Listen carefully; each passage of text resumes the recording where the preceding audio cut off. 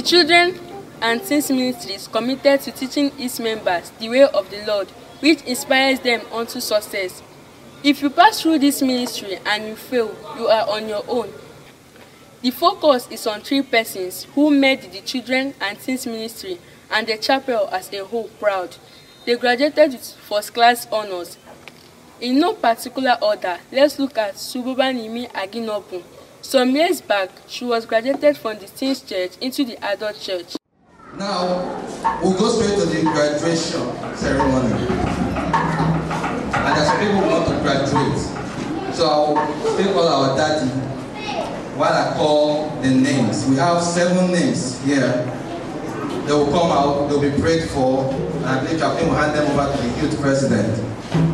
We have Tubobanimi Aginobo.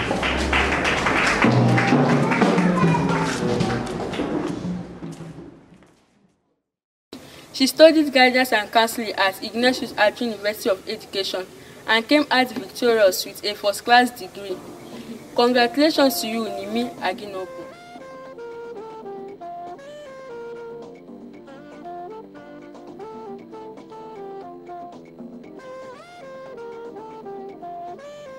Next was a dancer with the dancers.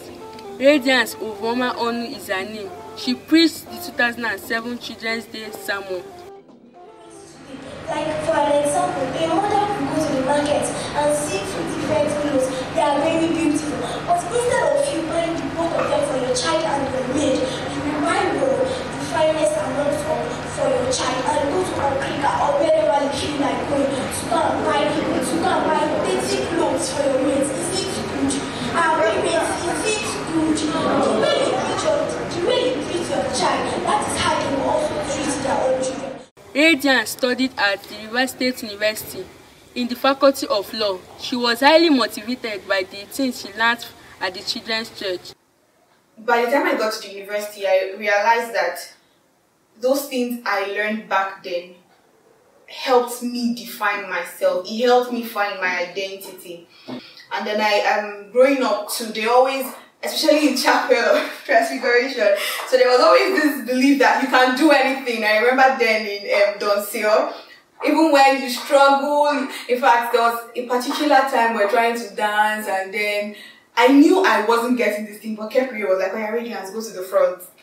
So there was already this indoctrination that you can do all things. There is no limitation. Once you believe it, you can do it.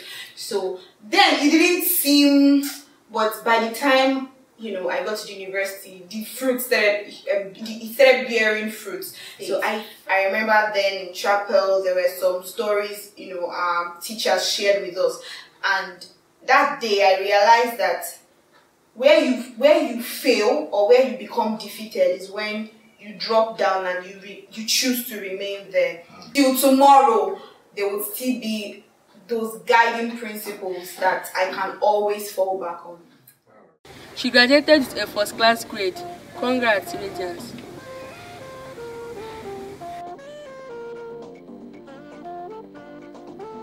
And then, Divine Favor Amele, a time set that could memorize the Bible, and also one-time dancehall member. Praise the Lord. My name is Divine Favor. I'm here to present my Bible recitation as listening remembrance. My Bible recitation is taken from the book of Exodus chapter 20, verse 1 to 17.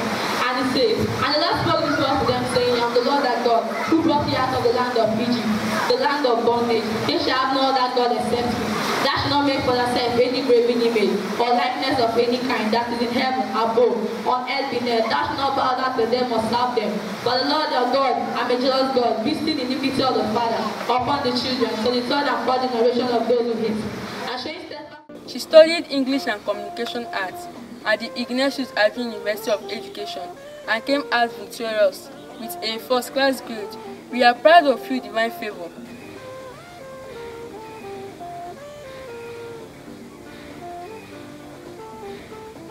Indeed, if you have been admitted into the university, having grown from here, you have the opportunity to make us proud.